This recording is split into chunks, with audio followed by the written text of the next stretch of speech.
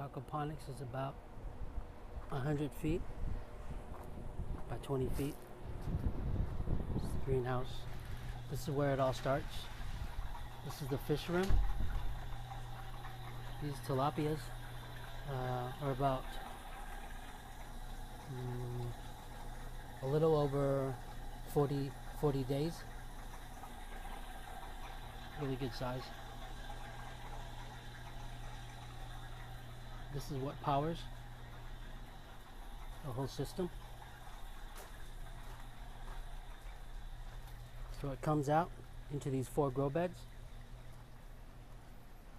I got 3 hydroponic deep water culture and then 1 gravel media, and then it flows the same way underground into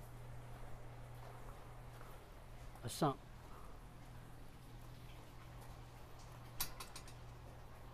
And all that recycles and goes back into the fish room, into the fish tank. Have tomatoes right now, getting ready to climb. And then down here we're gonna put green beans.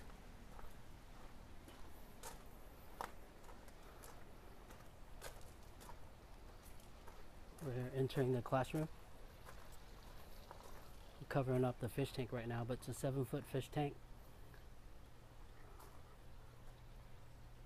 There's a sump down here, the vertical tower. I'll explain. The water drains out on an overflow box back here. As you can see, there's a box back there, and it flows through this 4-inch pipe, and it drains into the initial filter. These tomatoes are a little less than a month, a little over a month old, and they are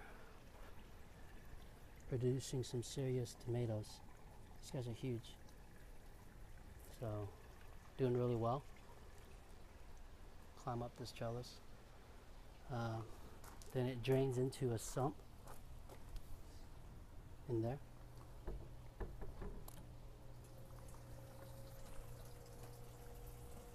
That sump pumps water back into the fish tank, and the tees out, and it drains into my vertical tower. All that gets circulated. Grows around 35% faster to 50% faster. Uses up to 95% less water than traditional agriculture.